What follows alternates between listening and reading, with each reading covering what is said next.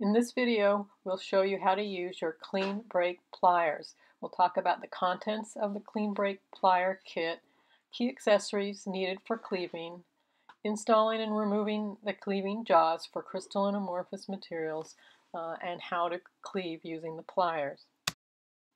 Your Cleanbreak pliers ship with one pair of plier handles, two pair of jaws for crystalline material, and one pair of jaws for amorphous material. Also used in this educational video are other important cleaving accessories such as scribers, pliers, rulers, and cleaving mats. You can buy these accessories in turnkey cleaving kits at the LatticeGear e-store. Go to www.latticegear.com and click on the e-store button. I'm going to demonstrate how to install the jaws provided to you in your Cleanbreak pliers.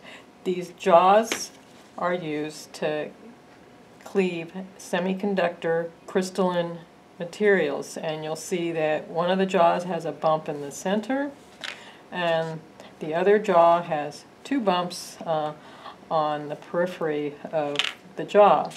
When these are installed properly, the jaw with the rise in the middle will be at the bottom when looking at it from the top side where the white line is, and the jaw with the two bumps on the peripheries will be installed on the side with the white line. All you need to do is hold the pliers, jaws open, grab the jaw on either side, and it'll go slide into the slot on the sides of the pliers. And so you can just push it from the top until it slides in to the jaw, and now you'll see the bottom jaw is installed. I'll flip it over and do the same thing with the other jaw.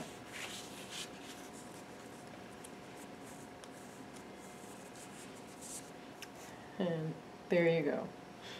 Your jaws are installed in your Cleanbreak pliers. Now we'll show you how to cleave a sample with the pliers. To cleave a sample, I'll just demonstrate it on a piece of silicon. I'll use my pen style diamond scribe. I'll make a short scribe on the edge of the sample.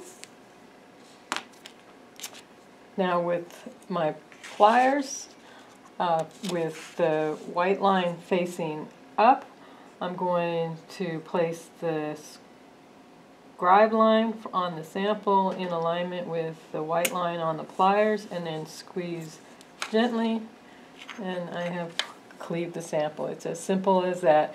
You just always need to remember to have the white line facing up.